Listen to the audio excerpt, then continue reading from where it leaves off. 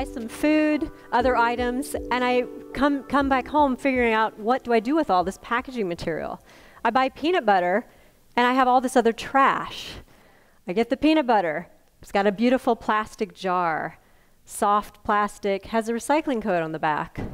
There's a label on it, made out of paper, or maybe a plastic-coated paper, or maybe it's made out of plastic, glued with some sort of synthetic glue on that jar. Then there's a lid.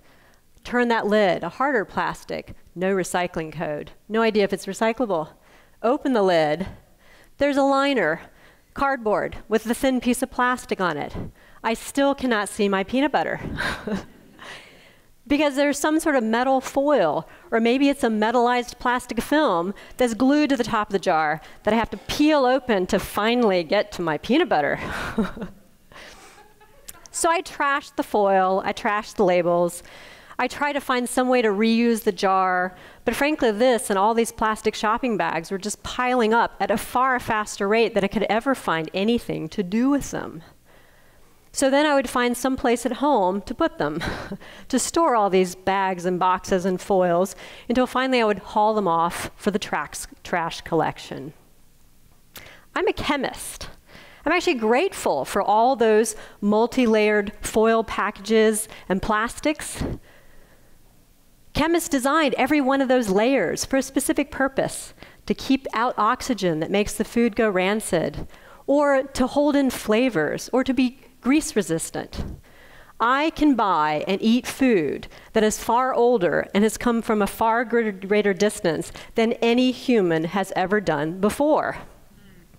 And that plastic is far lighter than glass or metal, so it also saves energy in transporting this food to me from so far away. I can even see how that plastic peanut butter jar started out in nature. Yes, that plastic was once part of nature. I can see the crude oil coming out from underground. I can see how it's separated into lighter and heavier fractions. And then one of those components is heated super hot to break it up into little pieces. And then another process strings those pieces together into a super long chain, longer than anything that was underground. And those chains can be made into a plastic peanut butter jar. Indeed, looking at the world through the eyes of a chemist can be a weird experience. So plastics were originally designed to be a more sustainable alternative for things like buttons that were made out of ivory tusks. Their incredible durability was fantastic for something that should last for a long, long time. You know, some of these plastics, you might have to wait till plate tectonic shifts take place to subsume that landfill material deep into the Earth's core, the ultimate recycling center. The original chemist who designed these materials certainly did not have in mind for me to use a plastic bag to carry something for a few minutes and then just throw it away. I just want to buy food. I don't want to buy the trash.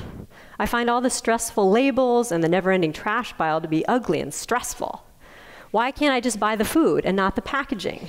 I don't remember my grandparents having to deal with this level of stress, frankly. When I grew up in a place that was too poor to say no to other people's trash. People didn't have the time and resources to say no or to fight waste disposal sites. I realized I needed to start finding a different way of looking at trash. When you look at a recycling code, you might see this. And I see this.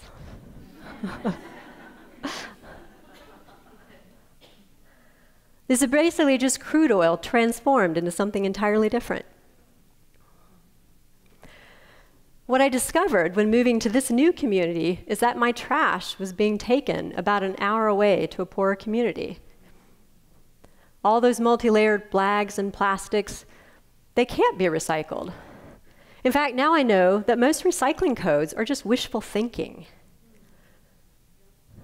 There's not, even if chemists have come up with a process to actually convert these materials into something of value without just burning them, that doesn't mean there's an economically viable process out there to do that. and certainly not one nearby. And even if there is a process nearby, it's far better to reuse that material than it is to recycle it. So when you look at this waste management pyramid, you'll notice that recycling is near the bottom, and for good reason. Recycling makes sense for something like my home's metal roof. When after decades of keeping my house dry, it fails, it makes sense to melt it down and create a new roof. But it doesn't make sense to do that for every little greasy foil peanut butter wrapper. I realize we need to find a better way. We need to get rid of recycling entirely. Find a different way to bring what we want, what goods we want to our doors. Then we look at the bottom of the pyramid. This is where everything that can't be recycled and that's not released into our land, air, and water actually goes. So much waste ends up in landfills. And of course, no one with the time and money is going to want that landfill anywhere close to them. So in looking at all this, I thought, and especially in coming here where the landfill is hours away, I realized I had to come up with a way to go focus on the top of this pyramid, the reduce and the reuse. Find a way to not generate that trash to begin with. Once I started seeing how much trash I bought, I just couldn't stop seeing it. It was everywhere. I had a cloth bag, but even vegetables were covered in petroleum, wrapped in the stuff. How is it going to get around this? First, I bought mesh bags for loose produce. I started making a point of going to our amazing farmers market. The farmers would even take back my egg cartons and my rubber bands to reuse them. I bought a stainless steel mug and ultralight titanium cutlery to bring along.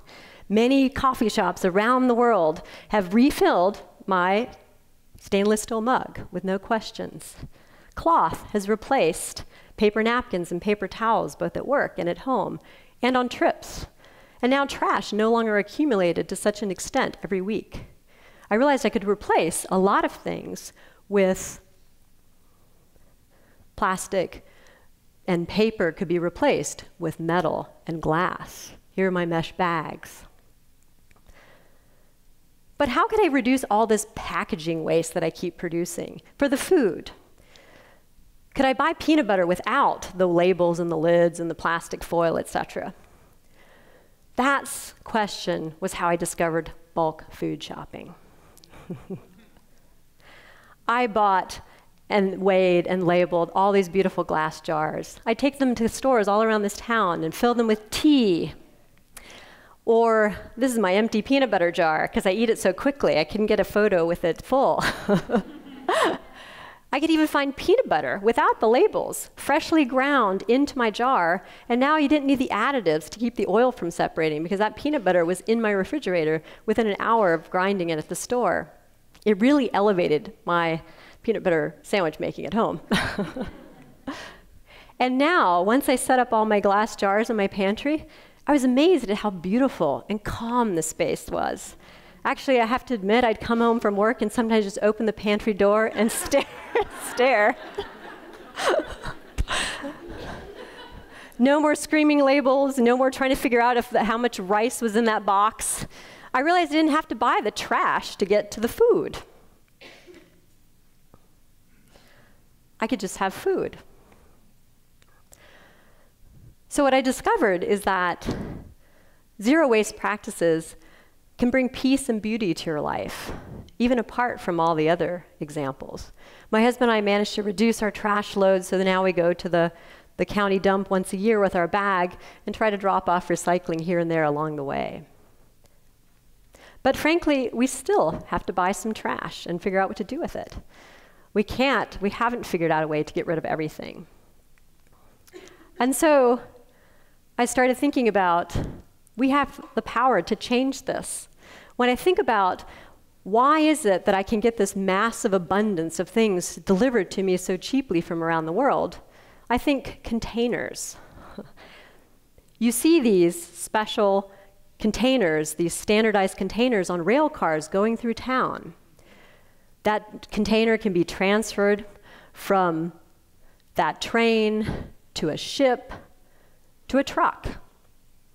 Everything can be tracked electronically, and at the end, the user isn't trying to figure out what am I going to do with this container, because it's just part of the system that brings things from where they're made to where they're needed. Why can't our entire system be containerized? Why can't these massive shipping containers not be filled with lots of small containers, also in standardized sizes? So we get the large container ship, and then we fill it with special lightweight containers that are specially designed to keep lettuce fresh, for example, without that plastic film. Or insulated for chocolate to not melt en route. Or make it airtight so we can fill it with inert gas and thereby keep fried foods fresh for many years. Well, yeah, many years after they come out of the fryer. Then when these small containers arrive at the store might spread out the lettuce for you, or you might just buy the entire container yourself and bring it home, and then throw it into your recycling bin. But now that recycling bin is actually a reuse bin. That collection allows these tiny containers to be recycled and reused over and over and over again. So we can build an economy that is based on the top of that pyramid, the reduce and the reuse, and get around entirely that landfill and recycling piece. Then chemists can focus more on designing materials that you actually want to buy, and we can buy and take home only the things we actually want. Thank you.